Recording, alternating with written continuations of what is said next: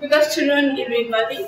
Thank you for joining us this afternoon to present and to discuss our project, our graduation project. Before starting, I wanna thank Mr.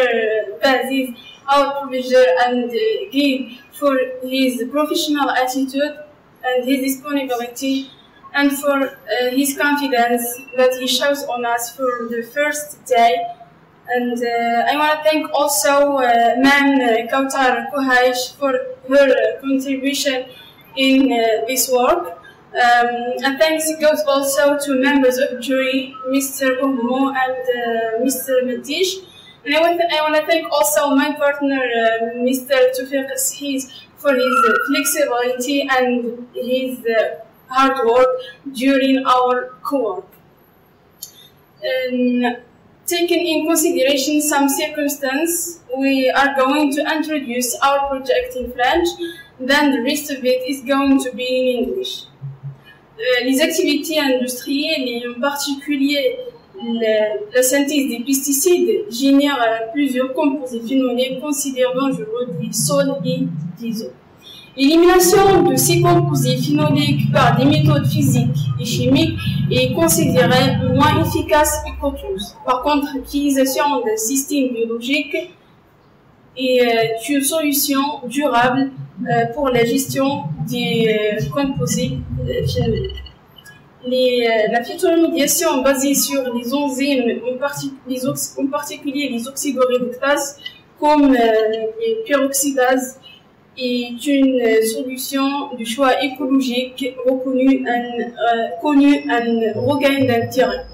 Le choix du système de phytoremédiation doit prendre en considération deux composantes essentielles. La première, c'est la nature de polluants chimiques, est-ce qu'il est organique, non organique, phénolique ou autre, et aussi il faut prendre en considération type de la plante ou bien l'espèce de la plante et doit être adapté aux conditions environnementales du site contaminé et aussi avoir une quantité suffisante de peroxydase.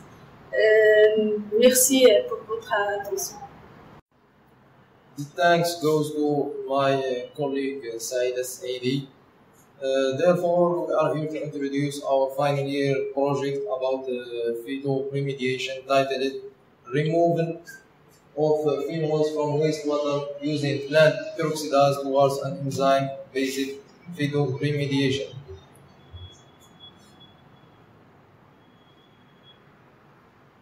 Therefore, I would like to start my presentation about a little introduction of the increased anthropogenic activities that leads to the generation of a wide variety of organic and inorganic products that possess a harmful effect on environment and hazardous effect on the ecological equilibrium.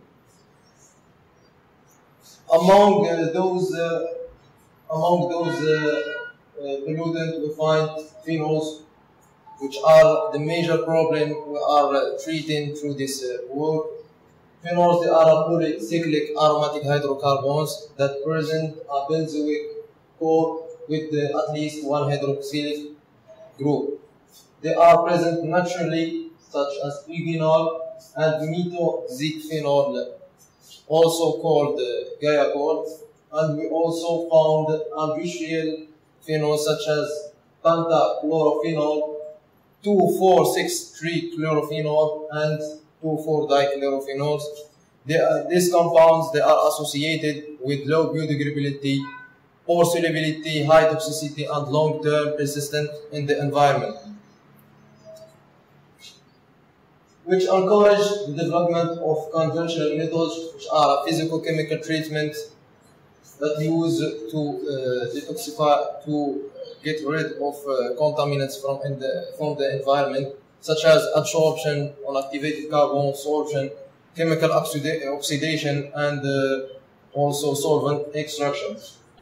Therefore, the scientific community has devoted a great attention to the development of biological treatments included in the bioremediation fields, which explore the use of living organisms and the secondary metabolites in the remediation of contaminated sites, especially with phenols. Among those bioremediations, biotechnology, we find phytoremediation, which is a plant-based biotechnology that use plant and their associated microorganisms to clean up contaminated sites such as groundwater, wastewaters, soil, and even atmospheric fields. This biotechnology explores the plant and their genetic potential to uptake, assimilate, and detoxify a wide range of organic pollutants and organic and inorganic pollutants, removing them from the environment, mentoring against their dispersal, and creating sustainable, eco-friendly, and low-cost approach to deal with the problem associated with environmental pollution. Phytoremediation can occur through a lot of processes such as phytoextraction, which consists of extracting metabolites and radionuclides in the shoot parts of the plant. The complete removal of those elements from the environment can be achieved by a simple harvesting process of the plant. We have also phytovolatilization, which consists of uptaking the pollutant by the roots and transported to the shoots, where it occurs a transformation process by evapotranspiration to gaseous form that will be evacuated. In practical part, we are going to talk about two experiments. The first one is a test of enzymatic activity, which tested the different species of plants, phenols, dactylophyrates, which is palmate, Nerium olander, and Pontificus indica. It's cactus, Atriplex, Halimus, Mediterranean saltbush, and Olainer, it's white. For the protocol experimental, we had weigh the vegetal materials at the first stage, then grinding of vegetal matter in non-denaturating condition, then centrifugation, and finally the measurements of the 470 nanometers. As the figure shows, it's a diagram of enzymatic activity in units per gram of fish matters in different species. Both parts of the parent page shows the high level of enzymatic activity in roots and leaves. This difference between the two is due to the contact directly between the roots of the parent page and wastewater, and also due to the potential genetic of the plant and the arid climatic.